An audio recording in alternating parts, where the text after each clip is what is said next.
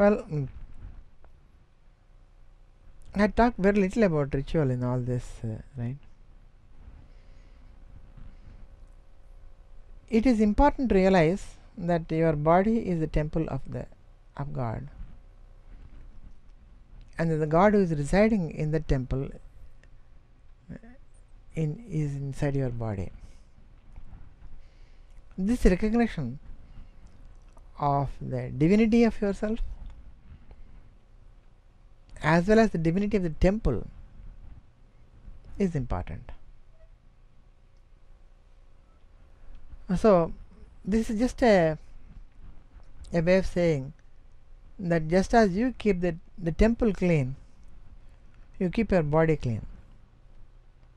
What is the meaning of saying the body clean? My body consists of not only the physical body, which consists of flesh and blood, but also my thoughts. Everything that I see is my body. Okay? I am seeing that, I am not that. So that is coming out of me, all that is my body.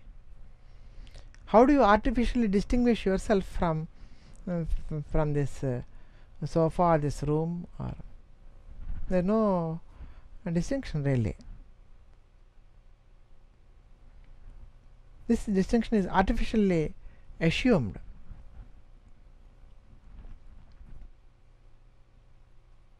So, question: the ritual, is it essential or not?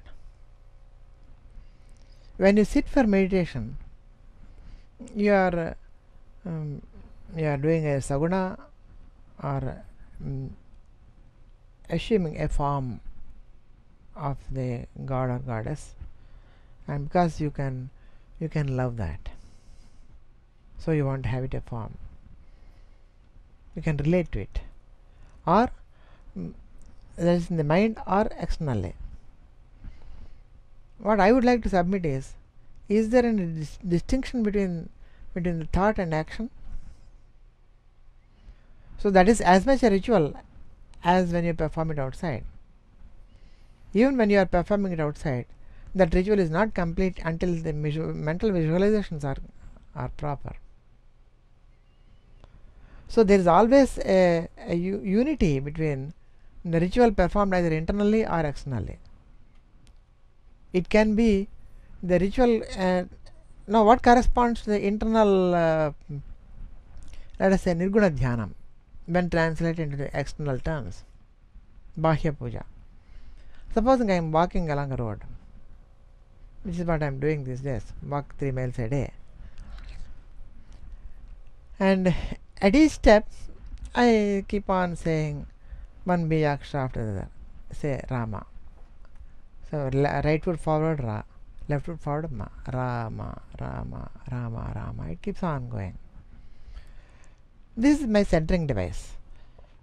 Now as I keep walking, initially for some time I am interested in looking at the houses, at the flowers that they arrange in front of their gardens, and I am walking on the road. I am cognizing the cars that are coming, and when the car comes, I just move to the left and then keep walking, and then when the car is not there, I can walk on the road. We Indians like to walk on the road, not on the and this behavior persists for some time, and then after some time you stop seeing the different parts. You know, it is just the whole scene you are taking it in. You are not saying that this is a tree, this is a road, this is a car, this is me. All those ideas have disappeared, and you are just walking, and the whole thing is slowly coming over you, flowing over you. You have entered the Tao of walking, the Tao of walking meditation. Your cognition has stopped. Your thinking mind has stopped. You have got into Nirguna Dhyana. In that, there are no divisions. The picture is there, but you are not cognizing it. You see? Similarly, inside the mind also, the picture can be there, but if you are not cognizing it, you merge into that. You become one with that. You become a part of it. Then the car is a part of you. You are a part of you. The trees are a part of you. The road is a part of you. Everything is one single whole, and there is no time in that. Time doesn't flow in that. The motion has halted. It has become a still picture. You are not giving any name to anything. So the ritual can be internal, the ritual can be external. The ritual can be with form internally, or with form externally, or without form internally, without form externally. All these possibilities are there. I don't see any essential distinction between these things.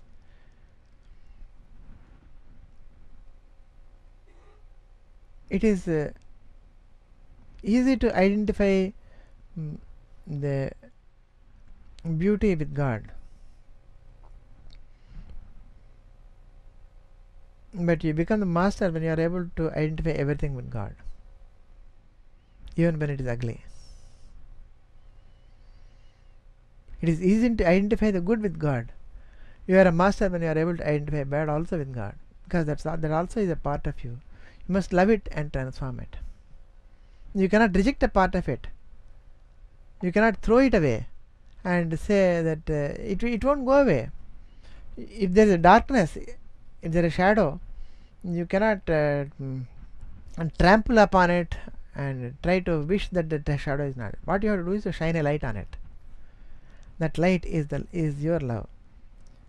You must love it, transform it. Start having a better dream. That is the way. So the ritual is a means of learning a harmonious and a joyful, mutually supportive kinds of action. We have the technology that makes a war. That's also a ritual. But we can have a technology that makes peace. We have we can use the technology for eliminating the wants of the people. So let us start having dreams of those things, and those dreams have to start from the people. We have to withdraw the power from the media, which are trying to project these violent images at us. How do we do that? We stop seeing those things, and then they lose their energy, and then they have to go away. If public does not respond to the violence aspect of it, then obviously the advertising industry cannot survive. So they'll have to change their advertising strategy to meet the needs of the people. If the people are peaceful, then they will demand peaceful things, and the transformation has to come from within, and we must once having found the light within, we must try to express that light. Don't be conditioned by what other people are saying, or just go according to what your heart says, and your heart always says the right thing. Your heart always says you love everybody. That is because that is unity. That is the way the heart functions. Any other questions? Have I answered your question? Okay. Yes. How to remove the negativity?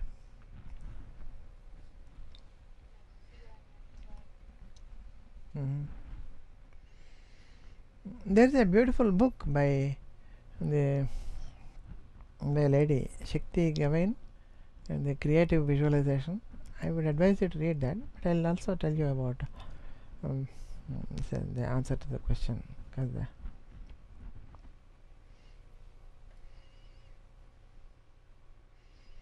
We have anxieties, we have fears, we have insecurities.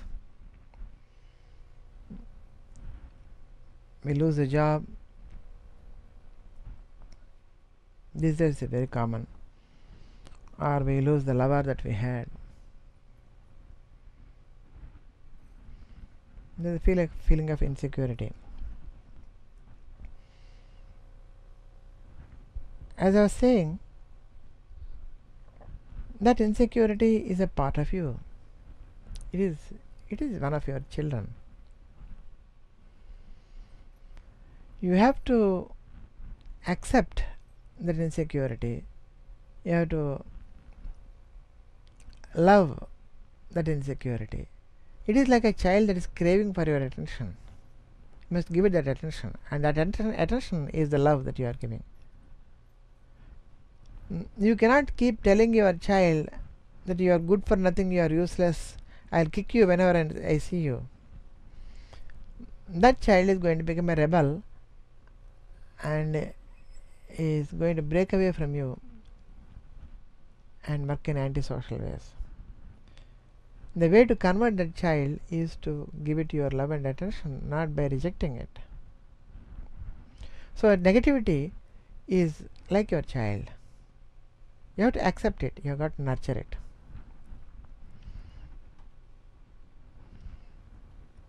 What do we mean by nurturing your negativity for some time? Supposing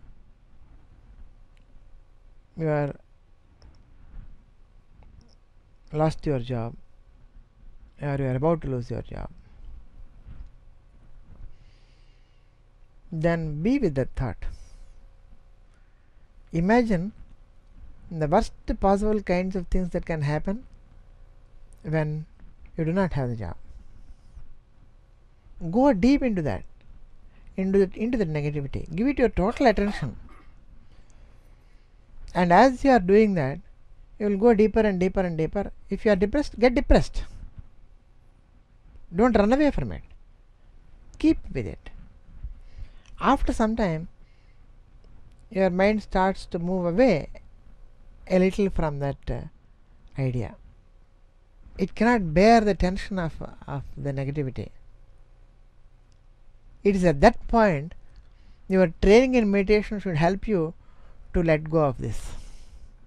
When your mind starts moving away from this.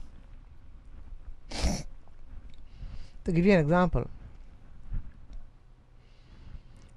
supposing you are in a room, it's absolutely dark, and the power has failed, you cannot put the light on, and you know that there is a cobra inside that room,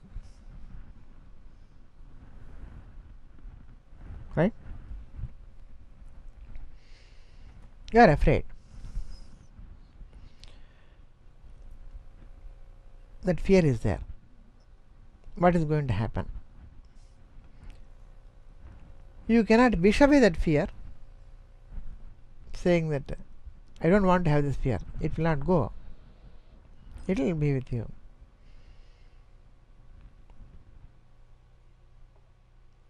What happens then? You get into an altered state of consciousness, an altered state of awareness, mode number 2 of your functioning,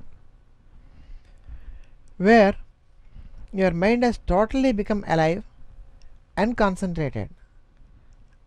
Every little sound, every little movement, you are able to perceive, even though you are not able to see anything. You have become the room and you have become the snake also, because you are able to feel its movements. You are not seeing it, but you are visualizing through your heart. You are seeing without seeing. You are seeing with your heart. Then you have become the snake and you are visualizing how you are reacting to this. And this is not a situation which the mind is liking very much. It cannot stay in that state for a long time. The adrenaline that's being pumped into your system, it induces the fear, but you can only retain this altered state of consciousness depending upon your conditioning and evolution. Up to a certain level only you can take.